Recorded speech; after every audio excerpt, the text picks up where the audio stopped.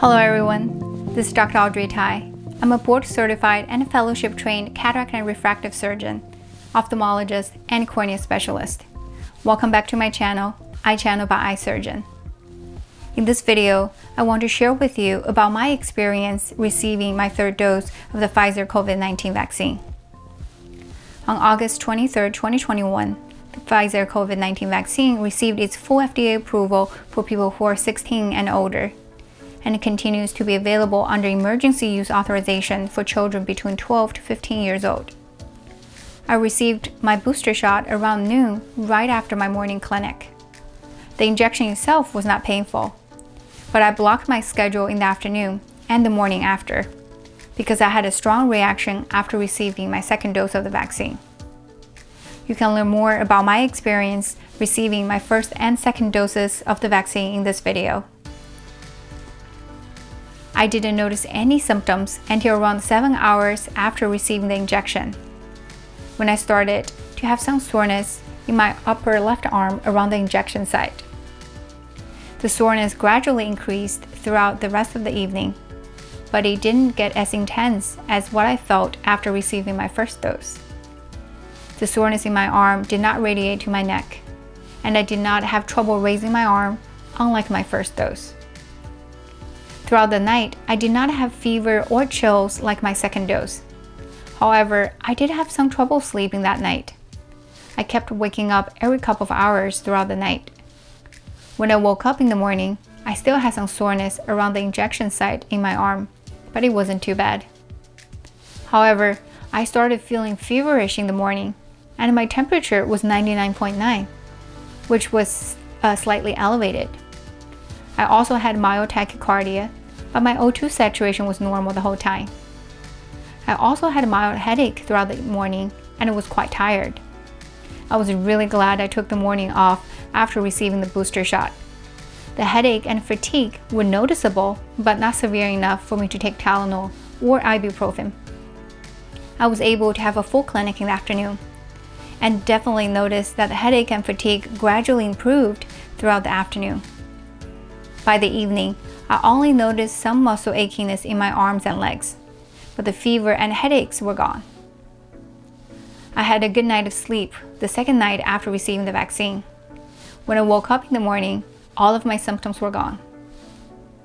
In summary, after my booster shot, I experienced soreness around the injection site in my arm for about 24 hours, but it was not as severe as my first dose. I had some insomnia the night after receiving the injection. I also experienced an elevated body temperature and tachycardia the morning after receiving the vaccine. But overall, those symptoms were not as severe as the ones I had after my second dose. I was able to have a full clinic 24 hours after receiving the booster shot. The fatigue and headache I experienced after the third dose was much milder comparing to the second dose. All of the symptoms resolved within 36 hours after the injection.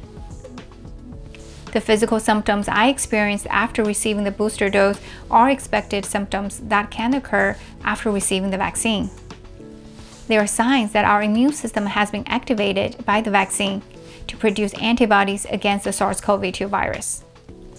The scientific term reactogenicity describes those physical symptoms that can occur after vaccination due to the inflammatory response in our body induced by the activation of our immune system by the vaccine. Those symptoms are typically normal and expected. If you have already received your booster shot of the COVID-19 vaccine, I would love to hear about your experience in the comments below.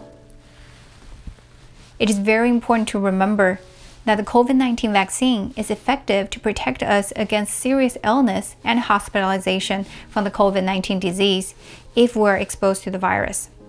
However, it is less effective in protecting us from contracting the virus and carrying the virus. So it is still possible for vaccinated individuals to potentially spread the virus in our community.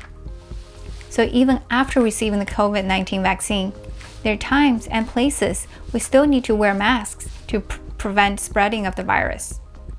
It is also very important to remember to discuss with your physician if you have any specific questions about your health or your eligibility to receive the COVID-19 vaccine booster shot when it becomes available to you.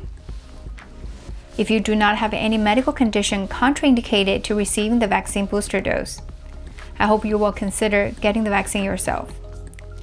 This is how we all do our part to protect our family, friends, colleagues, and community. I hope that after watching this video, you're able to find answers to some of the questions you may have about the Pfizer vaccine booster shot. If you find this video helpful, or if you have learned anything new from this video, please don't forget to hit the like button and to subscribe to my channel to help me bring you more videos about eye health and medicine.